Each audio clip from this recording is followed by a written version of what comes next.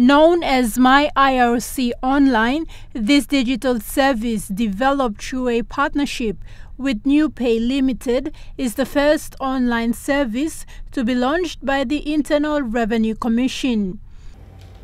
We have developed My IRC with the same approach as we have used with the Immigration and Citizenship Authority and the Department of Lands and Physical Planning, with the user in mind. Now, we know that not every business has access to a computer.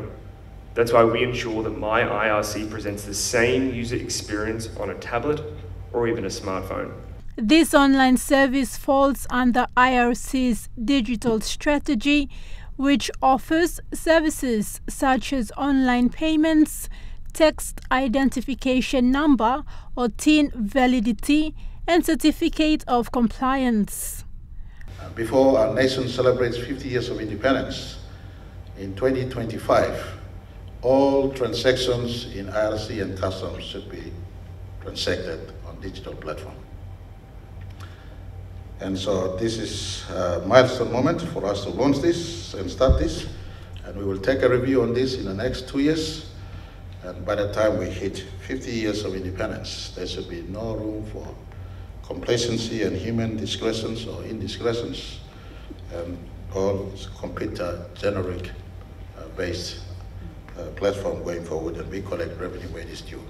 IRC, being the tax administrator of Papua New Guinea, has over the last few years adopted some effective collection strategies to improve tax collection.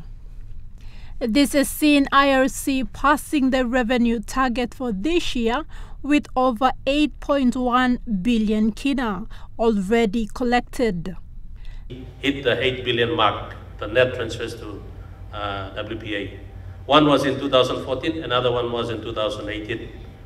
And those were the good times.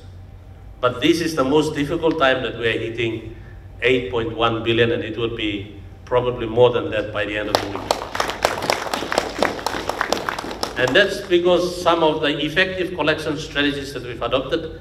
And I would also like to acknowledge and thank the two commissioners as well as assistant commissioners, all the staff who have been under pressure working really, really hard to bring in that money as well. Services on this online platform were developed through a partnership with software developer NewPay Limited and Kina Bank. Our aspiration as a bank is to become Papua New Guinea's leading digital bank, and we realize that a big part of that journey is to work with agile and passionate partners such as NewPay to deliver online services such as the one that we see today or about to launch here. Thekla Jogo, National EMTV News.